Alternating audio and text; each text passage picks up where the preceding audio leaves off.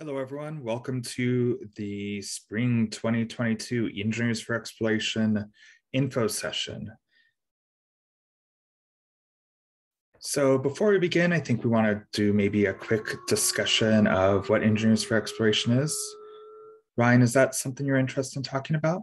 Yeah, sure. So hello, everyone. I'm Ryan Kastner. I'm a professor in computer science and engineering here at UCSD, and I'm one of the co-directors and co-founders of this program. So this program has been around for a long time, more than a decade. And it was started by a National Geographic explorer and very famous UCSD alumni named Albert Lynn and myself. Albert is still exploring to these days and on National Geographic and doing some really cool stuff. I heard he's back in the jungles again very recently for another series. But anyway, we started this because Albert at that point was doing one of his first expeditions, and that expedition was to try to attempt to use technologies to find the tomb of Genghis Khan. And he came to me as a much younger professor then and asked about, do you think we could get some students to help out with this project? And I'm like, I think we can definitely get some students to help out with this project. It sounds pretty amazing. And that really spawned kind of just the start of this program. But since that time, we've traveled all over the world. We've done all kinds of built all kinds of amazing technologies ranging from drones. So the picture on the right there is my co-director, Kurt Sugars, who's a UCE professor in Belize. They were looking for some harpy eagles in the jungles in the rainforest of Belize and using that fixed wing drone. And the picture on the left there is some past E3 members, so Quinton and Perry. I'm not sure who the last one is in the back, but mapping some caves. Those are mud caves in the Anza-Borrega Desert, not too far here from San Diego. But the goal was, that's Dylan. Excellent, Dylan. The goal was to develop technologies that would then allow us to take to map excavations, Maya excavations, archaeological excavations in Guatemala and other places. So using LiDAR and 3D cameras and all kinds of other really cool technologies. And so the overall kind of goal of the program is the need to develop technologies driven by explorers, by scientists, by ecologists, by marine scientists, and all of our collaborators. So we have about 10 different projects that are active right now. We have a large number of student leads that you'll hear from here shortly that direct these projects. So these are student-led projects that directly interface with people like the San Diego Zoo, archaeologists, like I mentioned, ecologists, people in the Marine Science Institute here at UCSD, the Nature Conservancy, NOAA. We've had kind of projects by people all over the place. And the real goal is to get you as students to be able to show off your skills, show off the things you're learning in classes, but also learn skills, learn how to develop these technologies and take them into the field and make the lives of our collaborators better and kind of jointly explore the world and understand the world using modern technologies. So that's what we try to facilitate. And like I said, it's very student driven. So what you'll be hearing here is from all of the student leads on different projects. And the goal of this info session is to try to get you to get more people involved in these projects. And so the student leads will talk about each of the projects. We'll go through them one by one. And then they will also discuss sort of what sort of skills do you need or should you want to learn if you want to take on this project. What sort of skills will what does this project require? And we get this question a lot, and I'm sure we'll get it this time as well. But what we want is we want students that are dedicated and willing to learn. And you don't necessarily have to have those skills right now. So, if you want to pick up these skills, this is a great way to do that. Learn by building things and by working in teams and developing technologies that will be used all over the world by you, hopefully in the future, and our collaborators. Yeah, I think that's it. I don't even know what's on these next slides, but that's okay. I think I probably covered most of the aspects of that. Yeah, perfect. And these are the projects that we have and that we'll be discussing today. And basically, like I said, they'll give an overview. They'll talk about what they're looking to do this quarter. And then there will be a application that we'll talk about at the end where you can apply in order to participate in some of these projects. And the different projects will handle it different ways. But generally speaking, they'll reach out and talk to you if they think the fit is good and try to figure out how to get you involved. Yeah, without further ado, I think we'll kick it off to the first project, which I think is Nick in the Smartfin, I believe. Hey guys, I'm Nick. I'm the current project lead of Smartfin. I've been working with this project for about 2 years, and it's something that I've greatly enjoyed the whole time. And today I'm excited to present to you about what this project is. Next slide. So the Smartfin is a longboard surfboard fin that is capable of gathering data through its sensors, including if it's in water or not, the temperature of the water, the location of the fin, acceleration of the fin, and a lot more. And so from these sensors, we will be able to produce other information such as wave height. Next slide. So the real world applications of the fin. With the Smartfin, scientists will be able to gather denser data from many beaches. They'll be able to produce more accurate wave height and water temperature forecasts, find out where, when, and how long people are surfing, and more.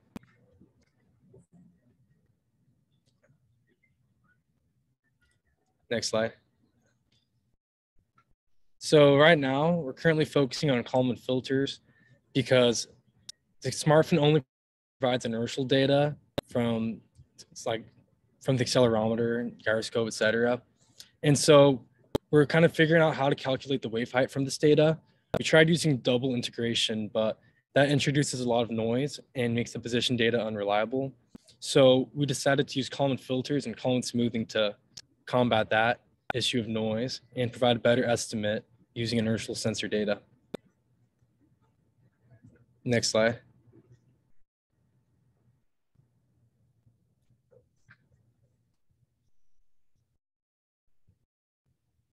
Next slide.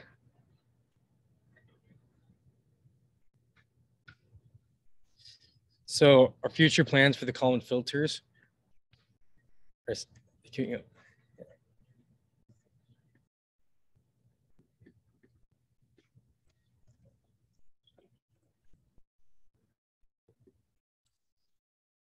Am I lagging at all for everyone? It seems, Nick, like the slides are showing slower to you than others. So we're on the common filter one, future plans. Okay, shoot. Well, hopefully my audio is good.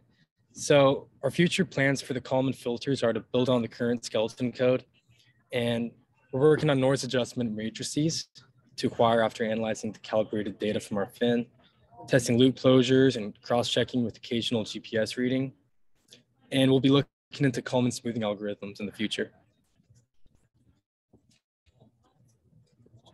And they've now put up signs.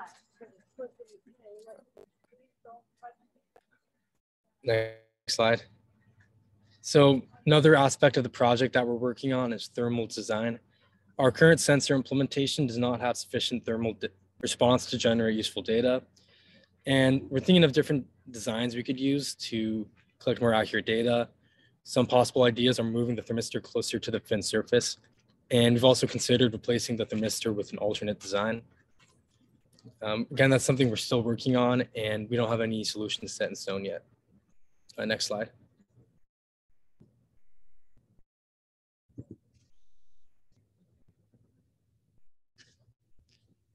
So if you're interested in the project, you can contact me. My email is right here. We need help with Kalman filters and thermal design. And so if you're familiar with Bayesian filters, Python, digital signal processing, mechanical design, analysis, and prototyping, or even if you're not familiar but you're willing to learn, please just shoot me an email and I'll be in contact. Thank you.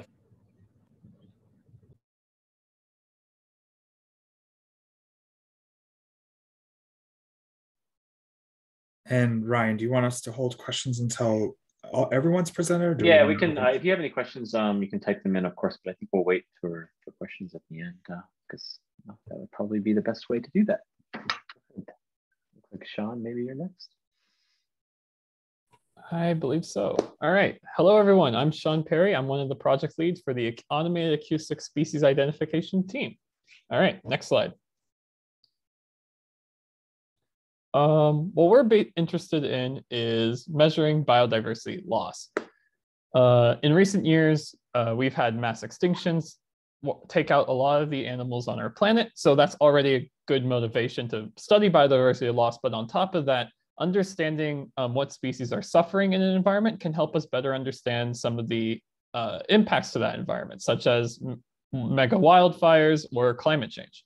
So by understanding biodiversity loss across the planet, we can have a litmus test for for our planet's health. Next slide. There's a handful of ways that people have done biodiversity monitoring in the past. Some of the first few were animal tracking, feeding sites, and capture and release. These don't provide a great accurate measurement of biodiversity loss because you have to go out into an environment set up in a specific location that might not necessarily be representative of the whole sample. So you have to try to find animals, you have to go out, do research, which takes time and money. In addition, some of these methods are incredibly invasive to the animals and the environment, such as capture and release techniques. Next slide. So the next move after that is to start using technology to try to automatically measure biodiversity monitoring. One of those methods being camera trap arrays. Camera trap arrays are really great because since you can capture a lot of images of animals moving in an environment, you can give that to science projects and have citizen scientists or across the world annotate the data, and thus you can get a massive resource for training machine learning projects, et cetera, et cetera. The problem with camera traps, even though it's a massive part of monitoring biodiversity, is that it's limited to larger animals that are easily seen in photographs. You're not going to capture insects and birds with just a camera, which is a shame because insects and birds and other animals other than mammals make up a massive portion of the biodiversity of our planet. Next slide. What our team is interested in is passive acoustic monitoring. It's basically the process of putting out large audio arrays, just audio recorders, microphones in an environment to try to pick up on various animal sounds. Then the goal would be to take that audio data, parse out the animal sounds, and try to track and monitor animal species in that environment. This allows us to capture a larger array of animals because a lot of animals make noise, and that can help us get a better sense of biodiversity in a region. We can use image processing techniques in this domain by converting audio data to image data via spectrograms, so we can build off the developments of image processing in recent years.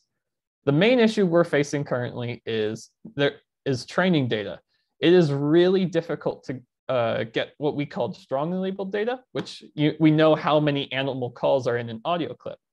So since there isn't a lot of data, and it can be a little difficult for citizen scientists to be able to label the specific species of bird calls, it can be quite a challenge to actually train some of these automated techniques. That is where we come in. Next slide. Our project started off after our collaborators from the San Diego Wildlife Alliance went out into the Peruvian Amazon to do an audio moss deployment. Audio moss are just systems on a chip that just record data in the environment. They're specifically designed for passive acoustic monitoring, and they're relatively cheap. So that's a good plus. That deployment spanned a course about 3 months and collected 1,500 hours of audio data, or about 4 terabytes of audio data. They needed methods to parse through that data, so they reached out to E4E, and that's where our team started off. So we've been working ever since to try to figure out ways to parse through this data, what automated techniques could work, what models to deploy, et cetera, et cetera. Next slide. So our one thing we've done in the past is we've also done our own deployments after we got our team started. So last summer, me and a few other members of our team went out to the Scripps Coastal Reserve, which is actually a reserve that is about a 5-minute walk away from Muir College here in UCSD. We went out, we deployed audio moss around the reserve there to try to see if we could capture various endangered species that hide in the coastal sage scrub of the reserve. We collected about 300 hours of audio data, or about 1 terabyte. Yeah. Next slide. So for this quarter, we're focused on 3 things, mostly 2 things so far. The first of which is PyroNote. PyroNote is an audio annotation platform we've been trying to develop to get laymen to help annotate our data, so that way we get the training data we need to actually help develop our models. We're shifting this to a lower priority since we've managed to release this in the summer. So most of the stuff is just trying to enhance some of the stuff we want to do, such as we want to get user profile and user metrics to help the users feel like they're gaining something from the experience, be able to interact with the data they collect, et cetera, et cetera. We want to also try to make it easier for users to label data accurately and quickly. So we're spending a lot of time working on trying to create systems to increase labeling quality, but reduce the amount of time they spend working. And of course, we need to also communicate with local volunteers, labeling audio data from some of our local deployments. The other side of our work is with our Python package, Piha. This is basically where we're trying to parse through the audio data. Right now, we're working on converting what we call weakly labeled data, which is just, is there a bird in the clip, to strongly labeled data. At what time does the bird call appear in the clip? We're working to try to create methods to convert between those 2. We're also trying to develop CNNs and RNNs into our Python package. We tested a bunch of models last quarter, so we're working on trying to bring it in to our Python package. And of course, always trying to explore the state-of-the-art models to try to get a better sense of acoustic species identification. We're also looking towards trying to do some more audio moss deployments in some more local reserves, trying to use the techniques we built up from our last deployment onto new projects. Next slide. All right.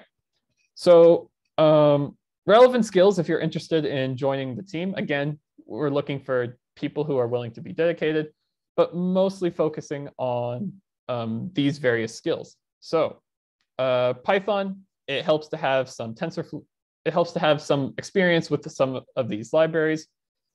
The screen kind of went down. It's cutting off the bottom part. I'll keep talking over it. Yeah, there you go. Thank you. Sorry, Chris. Yeah, so it helps to have some TensorFlow, some Python experience, since we are developing a Python package and a lot of the models we're working with is in Python. It also helps to have some digital signal processing technique experience, because we're working with audio data. So understanding some of the techniques used on audio data for computation is quite handy. And of course, machine learning experience, since we're trying to automatically identify species in our audio data. On the web development side for PyroNote, it helps to know we use a lot of React, and we use a lot of React on our front end side of things. And we're also looking at design aspects. So what elements of our design could be enhance users' ability to label audio data, et cetera, et cetera. So if you have any UI experience, that is very handy to have. Our backend runs in Python. So if you're experienced with using Flask to help as a backend system, that's useful. We also do, we store our data with SQL, and we interface with that with SQL Alchemy, which is a library of Python. Again, you don't necessarily need to know these things. You just have to, it helps to have some experience with it. And of course, if you're interested in ecology, research, conservation, statistics, all those skills will come in handy with being part of the team. You don't have to have all the skills, but it helps. Yeah, next slide. Finally, if you want to learn more about our project, I recommend taking a look at some of our GitHub pages. We have all our projects openly available, open source. So you can take a look at those, interact with it, play with it a bit, get the idea if it's this the kind of thing you're working with. You can also go to the San Diego Zoo Wildlife Alliance if you're interested in learning more about their work in population sustainability. You can contact me at the email address on the screen. And you can also contact our other project lead, Jacob Ayres. Jacob Ayres primarily focuses on the Python package side of things. I kind of work with the PyroNote side. So if you're interested in that, feel free to contact us. We'll answer any questions you have. Yeah. With that, I'll pass it off to the Mangrove Monitoring project.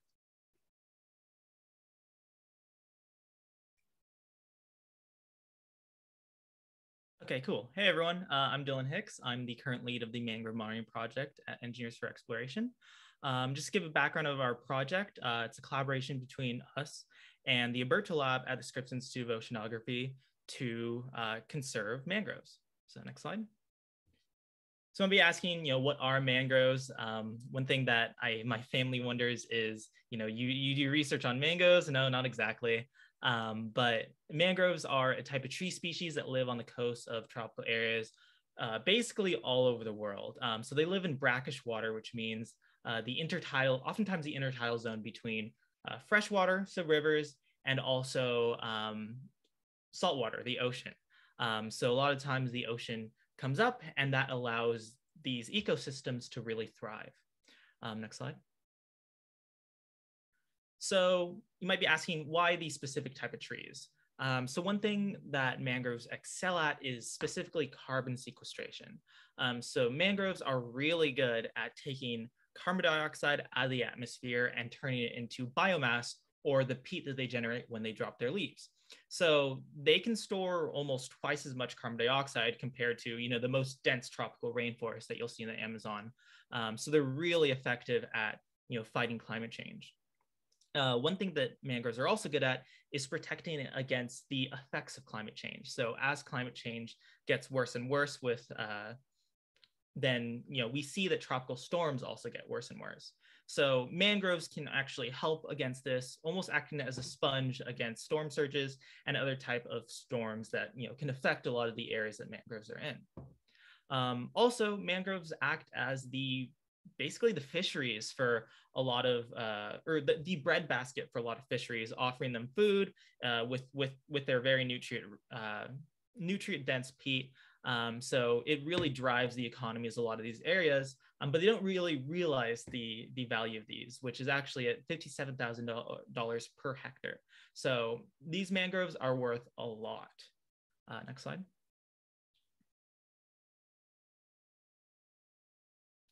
Yeah, so what we do to help this is threefold. So first, data acquisition. We use drones to take high resolution images of these mangrove ecosystems, essentially allowing us to make high resolution data sets for machine learning workflows. So you can see one example of an image to the top right. That's actually one image that we went down to Baja California Sur to record this imagery of this mangrove ecosystem. We also recently took a trip, actually just got back from Jamaica. So we have a plethora of data to use from field expeditions that our team actually goes out to record these images. Also, we do machine learning on these images. These images aren't just for nothing. We develop machine learning models to classify these mangrove ecosystems to measure their extent, way easier than a manual labeling process. So if you heard a bit before from Sean's presentation, labeling takes a while, and even more so with really large images. So being able to do this in an automated fashion can save lots of time for ecologists and people working on the management of these coasts. And lastly, we develop tools to essentially make it easier for scientists who are ultimately doing the work to save these mangroves to conserve them. So pretty much tools for labeling, tools for machine learning, anything that we can help them out with. Next slide. So yeah, one thing that our team has recently been working on is, of course, generating not just algorithms that use our drone imagery, but also satellite imagery. So we're currently generating machine learning workflows to essentially classify satellite imagery, and generate biomass maps from satellite imagery and not just drone imagery. So these workflows typically required standard machine learning skills. So of course, deep learning libraries, if you know them, so TensorFlow, PyTorch, and any data science libraries that you know, scikit-learn, pandas, NumPy, and then of course tying all those together is Python programming. So those are the primary skills that we look for students applying to work on this. Of course, you don't really need these skills. We're willing to teach them, and motivation is a huge factor, but it's nice to have. Next slide. And also, we're looking for people willing to work on our image classification tool. So one thing that I think us engineers realize is a lot of the tools that we use and a lot of the scripts that we use aren't exactly easy for regular scientists to use. So for a lot of us, running a Python script is almost trivial, right? But for a actual ecologist, that can take a lot of time and is really hard for them to run, especially if they don't have the hardware to run our machine learning algorithms. So we're developing a tool to actually do these ecosystem classifications on any computer. They could just log into the website, upload their imagery, and it'll classify it for them. So essentially, the skills needed for this, of course, is web development. So we use Flask and Dash as a backend and essentially a front end to visualize these maps. And also, if you are familiar with cloud computing, so Azure or Heroku, or if you've worked with local service before, those are also wonderful skills to have when helping develop our image classification tool. Next slide. So yeah, just as a summary, we're looking for people for two of our projects for, of course, some of our future machine learning developments, and also our image classification tool. So mainly Python for all of it. And yeah, don't worry too much if you don't have the skills. I'm willing to learn. I really care about your motivation and your really drive to learn these things. So feel free to shoot me an email, or if you're on the E4E Slack already, just feel free to message me on there, and I'll message. I'll get back to you when I can. Thank you.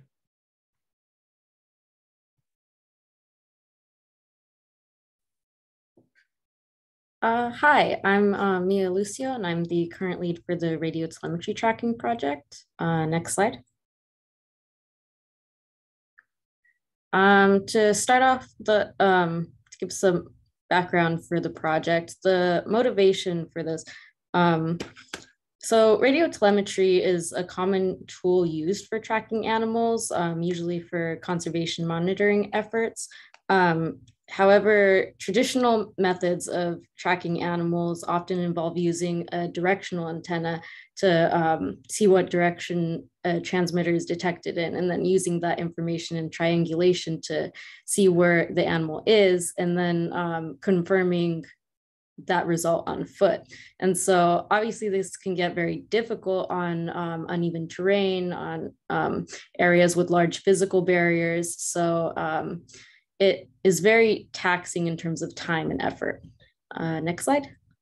So as a solution to this problem, this project was created with the goal of creating a drone-based system for tracking animals. So this project was also created as a collaboration with the San Diego Zoo Wildlife Alliance. And now, in addition to working on a drone-based system, we are also working on implementing a tower system for tracking lizards, which I will talk a bit more about later. Next slide. So one of our applications at the moment is collaborating with the LA Zoo and a drone making company called Airspace Consulting to track pandas in Chengdu, China. So currently we have been working with them on meeting their needs in terms of certain UI changes that they needed. And then we're also working on testing our system on their drone. to hopefully eventually be able to deploy it. And then, yeah, and we are also working on, and over the next quarter, we also hope on improving our signal detection accuracy and range for that.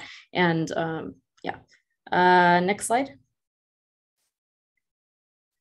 As for the lizard tracking system, this is a collaboration with a professor at the University of Central Arkansas. This project, as opposed to the other ones, is not drone-based because the requirements for this one was that we produce localization results every 10 minutes with less than 1 meter accuracy. And because of this frequent time interval, it would be impossible for a drone to be able to apply that due to battery constraints and due to usually drone maintenance that has to happen. And so because of this, our plan is to use multiple towers to be able to detect where the animals are within a given space. So currently, we are working on changing our UI to be able to handle multiple systems. At the moment, it's only built to handle one because it's just the drone and the ground control station that are in that, that are considered in that system. And then we also need to improve our signal processing and ping detection autocorrelation script because at the moment, it's not accurate enough to produce results with real data. And then over the next quarter and at the beginning of summer, we also plan on actually assembling the physical towers. Currently, we are working on creating a sleep timer for the towers because as these will be out for several days. So because of that, conserving energy is very important. So we want the system to be able to go to sleep and wake up reliably over the course of several days. And then we also need to design and produce multiple low noise amplifiers because the ones that we have currently, I believe, are no longer available for purchase. So we are planning on creating our own. So that is for that project. Next slide.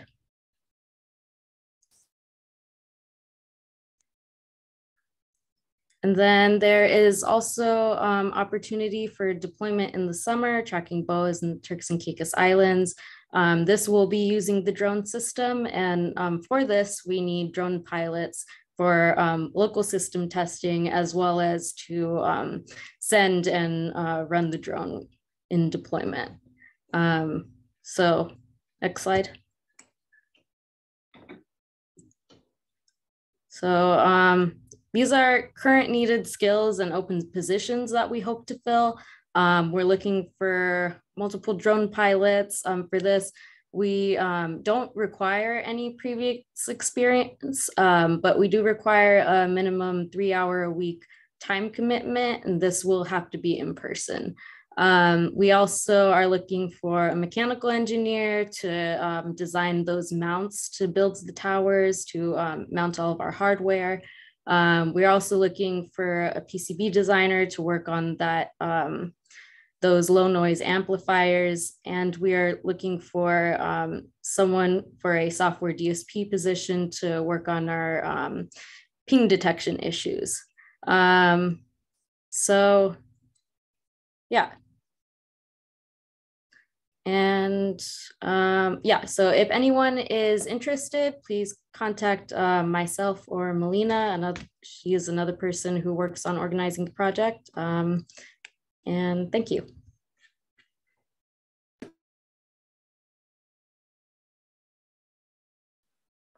Cool.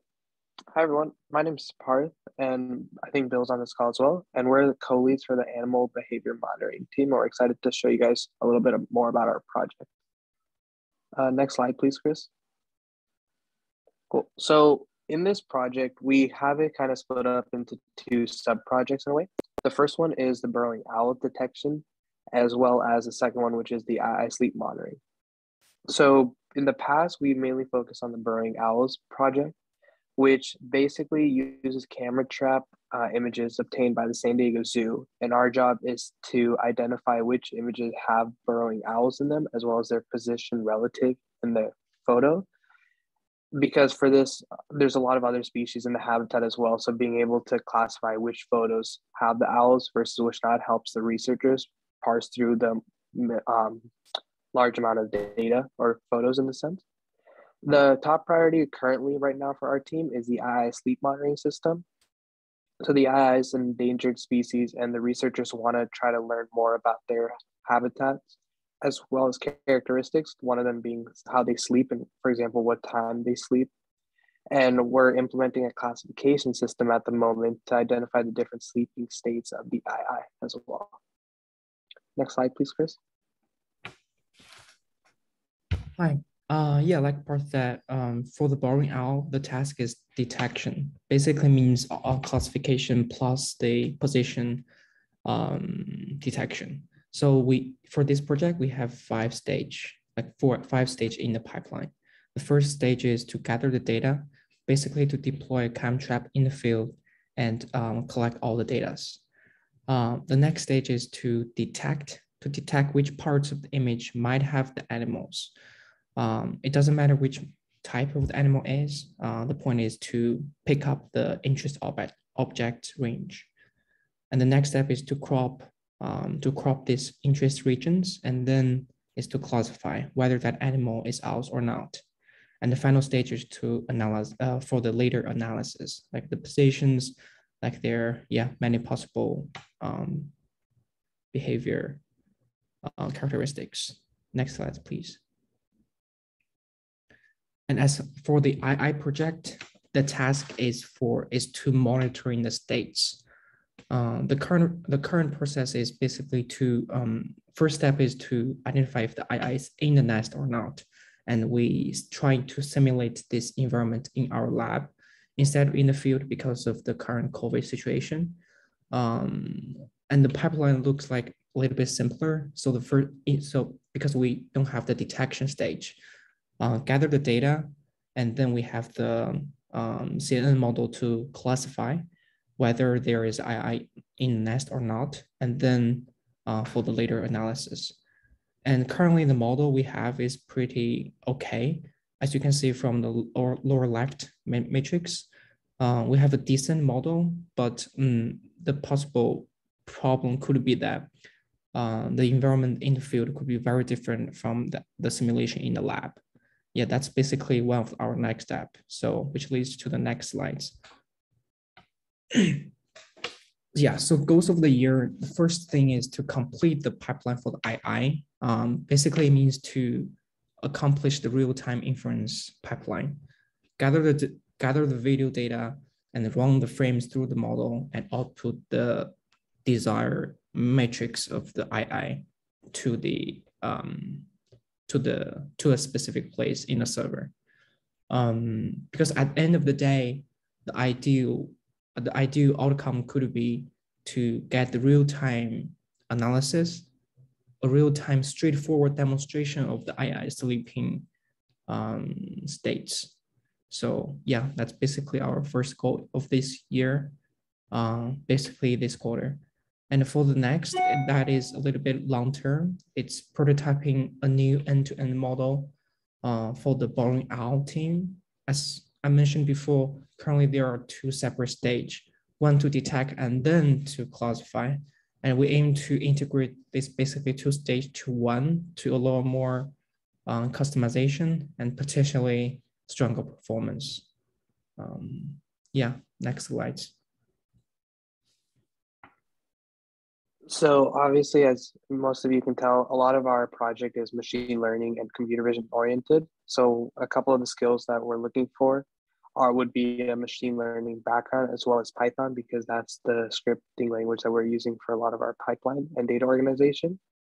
As well as specific to the II team, we're also doing a lot of hardware integration by having sensors, different types of sensors such as camera or audio detection. So if anyone has experience with working with sensors, but like Professor Ryan mentioned in the beginning and all the other co-leads so far. As long as there's that dedication and passion to pick up those skills, we would be more than willing to help you guys learn and teach you those skills. And yeah, if you have any questions, mine and Bill's emails, they're in that bottom right corner there. And thank you guys so much.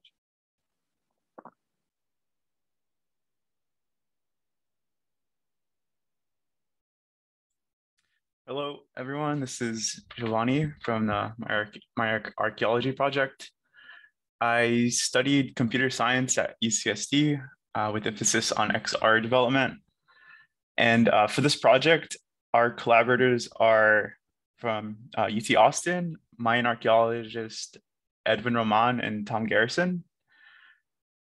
And so for this project, we focus on exploring digital documentation, visualization, and distribution of archaeological data for cultural heritage preservation and public outreach.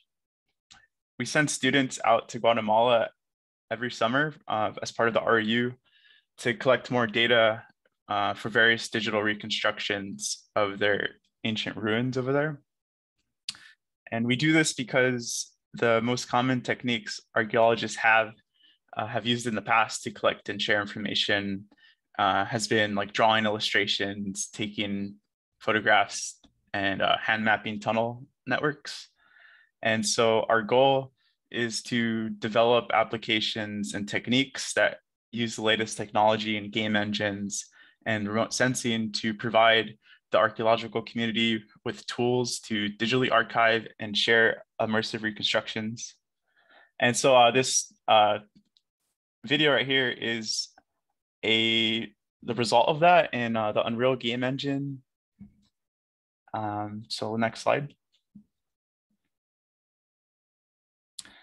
And an overview of the kind of workflow is we go out to these places equipped with different types of equipment, such as a LiDAR scanner, cameras, maybe even aerial cameras. And the goal is to capture as much like data points or photographs to then combine them later on in post-processing. And so next slide. And so yeah, that post-processing step, ideally we'd like to automate as much of this as possible. And this is falls under somewhat of a game artist. For those of you familiar with like game development, maybe creating art for that, 3D art is this is where that falls under this category.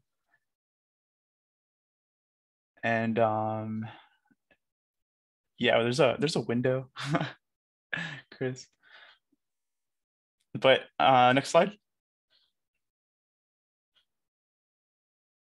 So after that post-processing step, which we'll talk about a little bit later, and the result of that is you get this, you process the data in this format that you can then visualize or send to different applications. So one of the things we've done is we've created like a application Unreal Engine specifically to like view models and take high resolution photos for maybe for like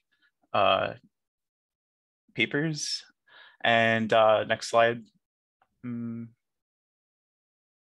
There's might be a video that plays, but we also the tomb belonged to an elite individual. There were 4 pots, including one that had a dancing spider monkey, another that represented a model of. So we created this Unity application for the Oculus headsets, Oculus Quest, to done to this pyramid allow you to kind of traverse these locations virtually, and also have narration to understand like the context of what you're seeing.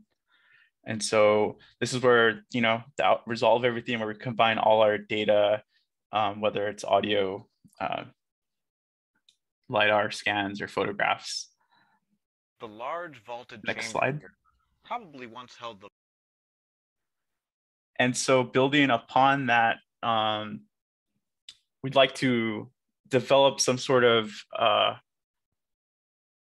more techniques and workflows to kind of facilitate, you know, we've built models of like specific sites like M71, or did you see labels here, like, or the Diablo? These are archaeological excavation locations. And so we've kind of mapped out those around those regions.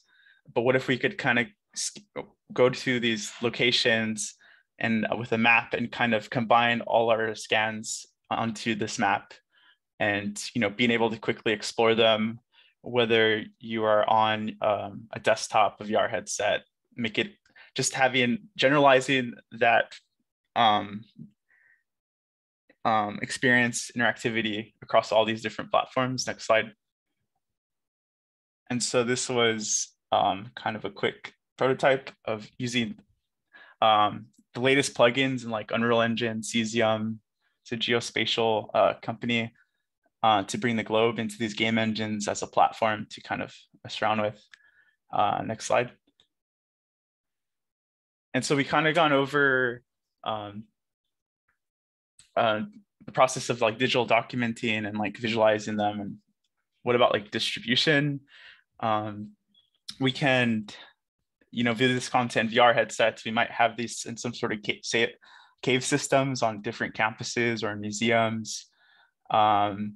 Also providing kind of a way for people across, or archaeologists like, that live in other countries or states, to how do they quickly view the data that we have without them needing to, download a massive like file, like a terabyte of data, and then having to somehow run that. We can create like websites for them to go and kind of take measurements of their scans. Next slide.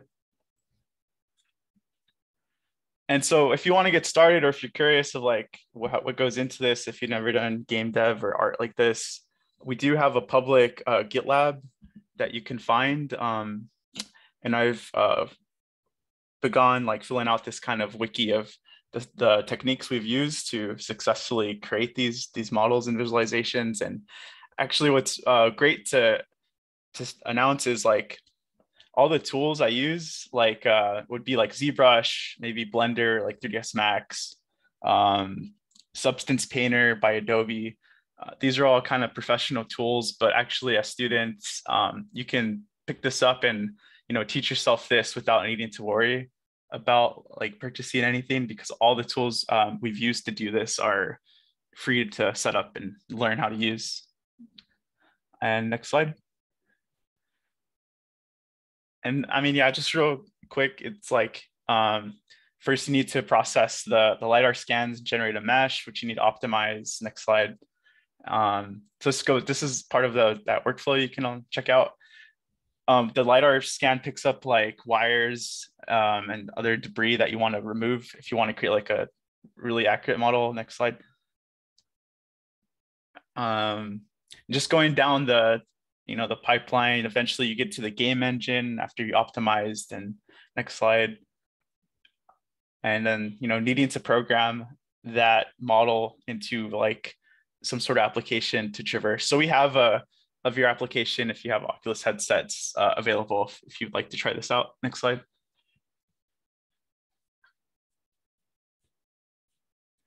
And so this has kind of been a game dev heavy project. And so a lot of the stuff listed here is associated with that, which kind of breaks down, which I think into kind of the programming side, and then the whole art generation pipeline.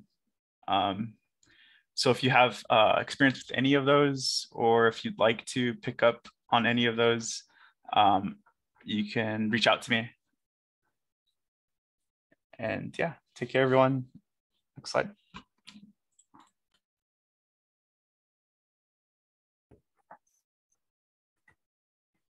So I'm going to go through basically super quick through this.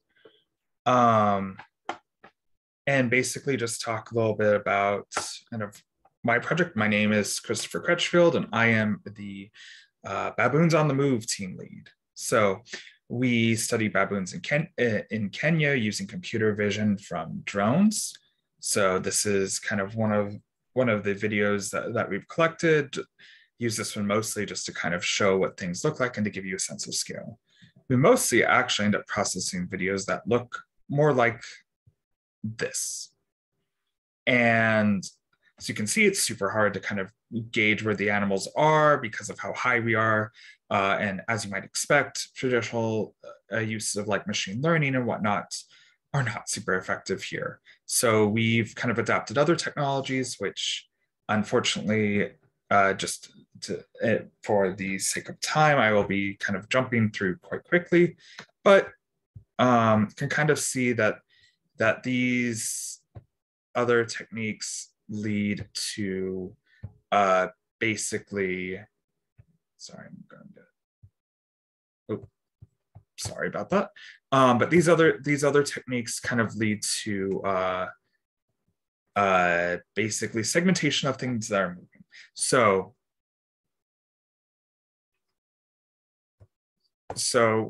we do this mostly by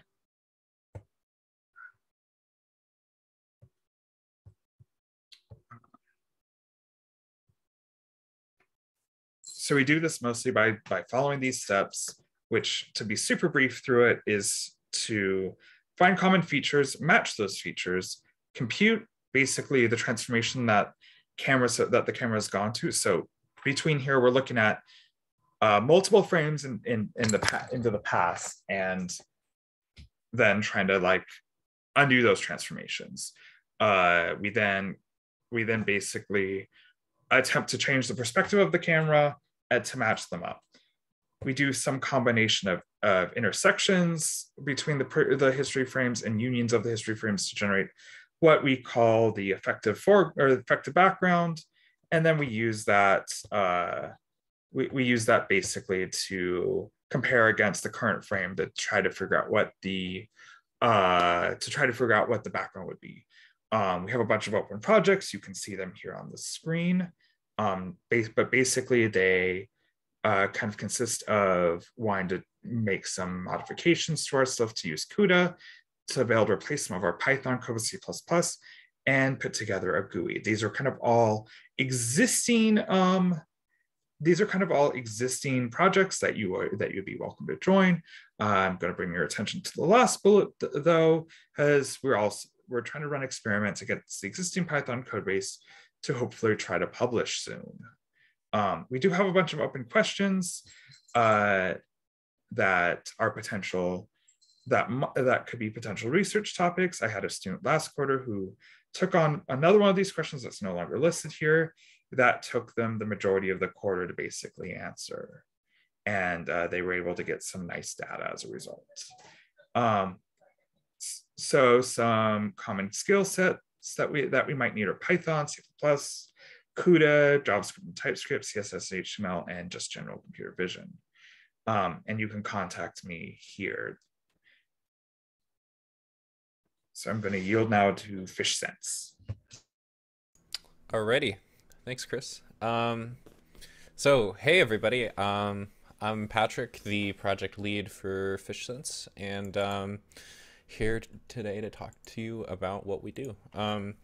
Next slide. So FishSense is, if this video will load. So there's a couple of videos it's telling me I don't have permission to view. Oh, really? Oh, shoot. Okay. Do you want me to share it instead? Yeah, that might be good. Yeah, here, go ahead. Just 1 second, let me open it up.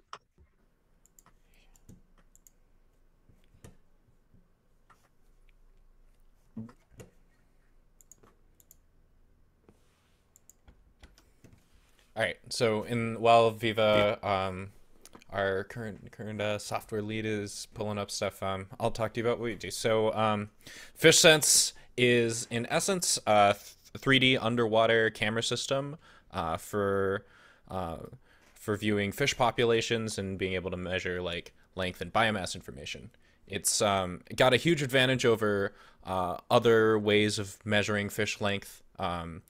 Currently, because it's really, really small, I think our current design is about 8 inches long and 6 inches in diameter. It's really powerful. It utilizes an Intel RealSense D455 as well as an NVIDIA TX2 to do the computing on the system. All of these parts are off the shelf, which makes it super affordable, and it's very, very modular. So I'll talk to you guys a little bit more about the system future goals later in the presentation. So the screen is, can you guys see the screen? Yeah. Okay. So for the software, we've done a couple of things. So one of the earliest things we did was we worked with Pacifico Aquaculture, which is an aquaculture company down in Mexico. So Peter, the former FishSense lead, and Patrick both went down, collected some data from Pacifico Aquaculture, and we were able to bring this data back. And we borrowed code from the Baboon monitoring project to do some motion tracking on fish. And so with this, we were able to just create some contour lines around the movement of the fish. And through that, we're able to estimate about how many fish were actually in the water. And that's a really big thing for aquaculture. So hopefully moving forward, we'll be able to do more of this. So this right now is our very primitive YOLO network that we're using. So we annotated a couple hundred images ourselves, and we found thousands of more on the internet. And using that, we're able to create a YOLO network to basically detect fish. So I don't know if you noticed the problem here. It's just that sometimes fish are detected as rocks and rocks are detected as fish. So this is something that we're trying to work on using basically using the Intel RealSense camera. So if you see this camera here on the left side, you will see the depth imaging. On the right side, you'll see the RGB. So our goal going forward is to not only use the depth to get the measurement and the biomass of the fish, but also use the depth somehow to augment our detection algorithm. So this is what we will be working on going forward. Yep. Next slide. And on the hardware end, you can see this is a little animation breakdown of the system. We have 2 of these already built minus the handles. And this upcoming quarter, we're going to be looking at building 5 of these modules for a deployment in partnership with the Nature Conservancy. You can see the RealSense is at the front, and what's about to be disassembled here are the most fun pieces, the power and I/O board, which is coming off right now, and then attached to it is the NVIDIA TX2. And so we are also going to be looking for people, next slide, who are interested in working on refining our PIO board. Our first revision has a few issues with it that we discovered this past quarter. So we're going to be doing a second revision and building and testing it and implementing it in all of our systems. In addition to that, we're going to be looking for people to work on the embedded system side, programming that TX2 in order to optimize our video capture, detect when things are happening in front of the camera for longer deployments, and be able to help optimize our data saving, because we're gathering raw ROSBAG footage off of the camera, and I think like an hour of footage comes out to something like a terabyte or 2 of data. So definitely a lot of limited storage capabilities. So this technology has a lot of really great applications in conservation, research, and aquaculture. As Viva mentioned earlier, we are able to take this camera out to like fish farms and be able to give them pretty accurate counts of how many fish are in their tanks, what kind of health they're in based on like their size and things like that. And of course, on the conservation and research side, we're looking to get these cameras in the hands of citizen divers so that they can take them in their own dives, look for various species of fish underwater so that we can identify them, monitor the populations and health, be able to implement new legislature to like protect certain species and things like that. This is one of our recent deployments from, or not so recent actually, from Birch Aquarium. You can see that's with our version 1 prototype. It's much longer. This quarter, if you do decide to join, we should be going back to the Birch Aquarium to see what the divers think of our second versions, and you'll be contributing towards putting those things together and making the software work. So yeah, as I mentioned, we're looking for electrical engineers and embedded systems engineers to refine our hardware and our firmware. We're looking for mechanical engineers to continue developing our prototypes and look at expanding the capability into something like a camera trap, where it would be placed out like in a riverbed or something for a week with some bait, so it can capture a lot of data's worth of fish. And then finally, we're looking for ML and computer vision engineers to continue refining our machine learning models and try and implement some pre-processing and post-processing algorithms on the data. Thanks everybody for listening. Anybody have any questions?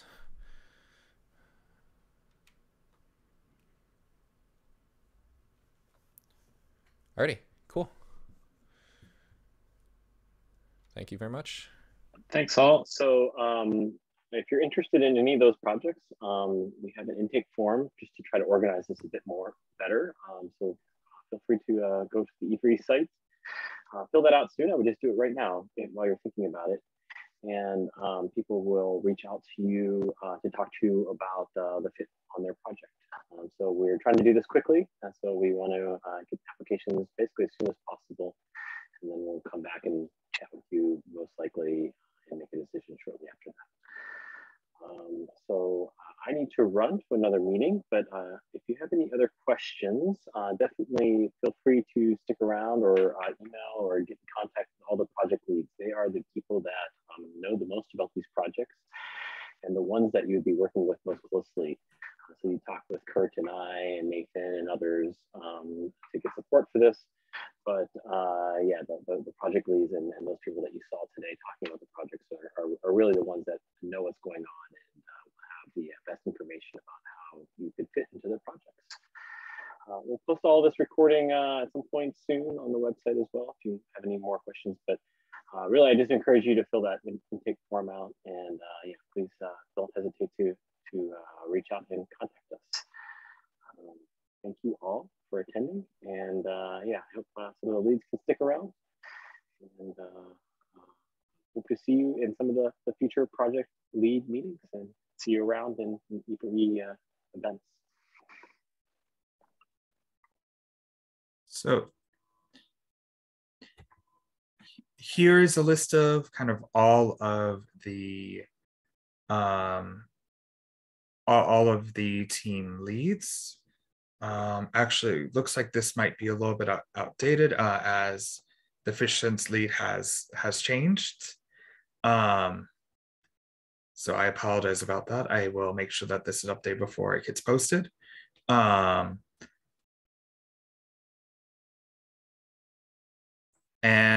here, if you need to reach out to any of the staff, either the staff engineer or the PIs, they are available here. Where can we find the posted slides?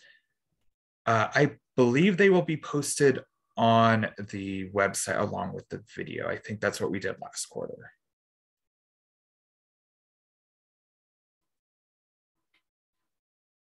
So overall, thank you everyone for your attention. Feel free to fill out our intake form, and you can expect an email back from us likely by April 13th. So I think the leads, including myself, are going to stick around for a little bit to answer any questions.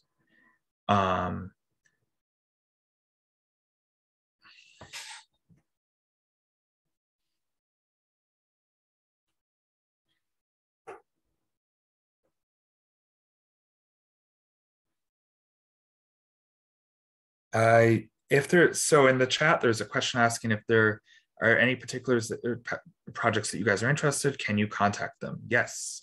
If a project that if you're interested in a project listed on our website, feel free to contact the person listed on the contact page for that project.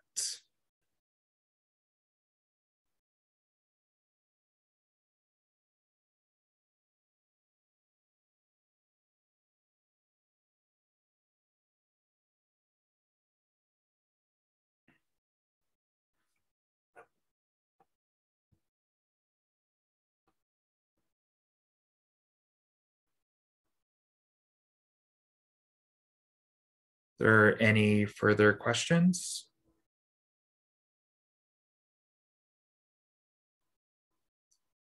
I have a quick question. Go ahead. Yes. Hi, I'm Ashley. I'm a second-year PhD student in biosci, and I just came across your group's website like last night. So I'm like really happy I got to attend today's session because I thought I would miss it.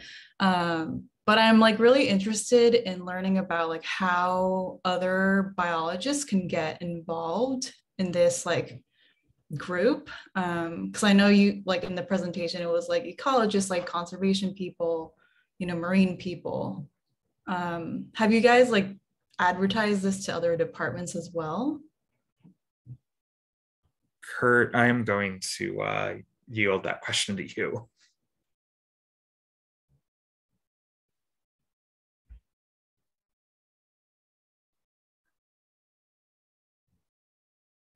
Oh, okay, so my understanding and take it with the hold on. Okay, can you hear me? Yes, we can. Okay, yeah, so I just had to step out. I was in an exam. Yeah, so normally it's been mostly word of mouth. So we haven't really done like an outreach to, let's say, just like scientists in general. It's typically like, well, if you know a colleague who may be interested in this set of technology that we've built, just let them know and they can reach out to myself and to Ryan Kastner, and then we can talk. So that's typically what has happened. We've built these projects over the last 10 years, and so often people are like, oh, if you can do this, then you can probably do this other thing that really seems like really similar, and that would really help me. And so if you see a technology where you're like, oh, this seems to be very close to what we need in my field of research, then feel free to just reach out to us and we can meet and we can see like if what you need is indeed something we can build or we can help you with. Cool. Sounds great. Thanks so much. Mm-hmm. Thank you, Kurt. Are there any further questions?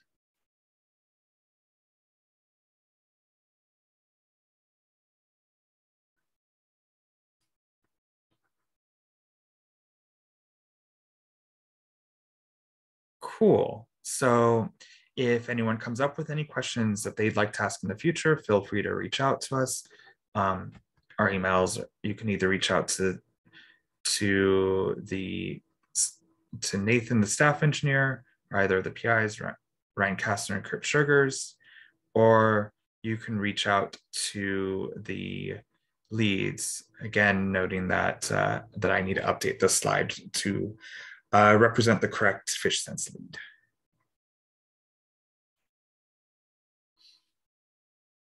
But otherwise, thank you all for your time and have a good rest of your day.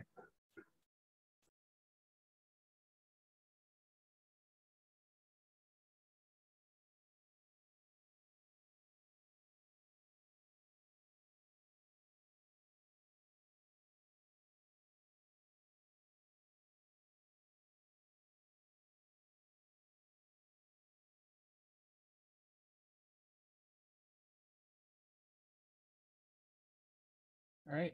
See everyone around.